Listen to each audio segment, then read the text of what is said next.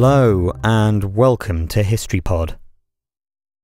On the 21st of June 1791, King Louis XVI of France and his family were caught attempting to escape Paris during the flight to Varennes. By the summer of 1791, the royal family had been living in the Tuileries in the heart of Paris for almost 2 years.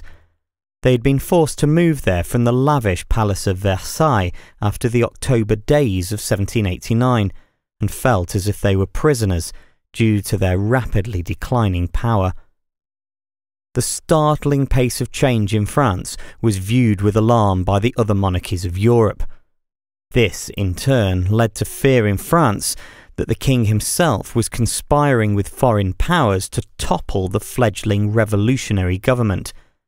Yet, convinced that he would find more support for his rule in the countryside, on the night of the 20th and the 21st of June 1791, the king only went to reinforce the people's lack of trust in him.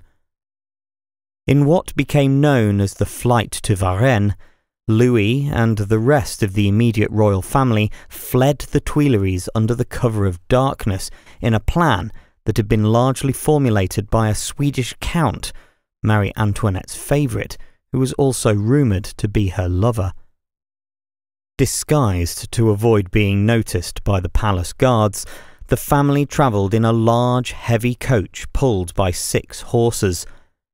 Their slow progress meant that the journey to the eastern frontier took considerably longer than had been anticipated, and soon word of their escape had spread throughout the countryside.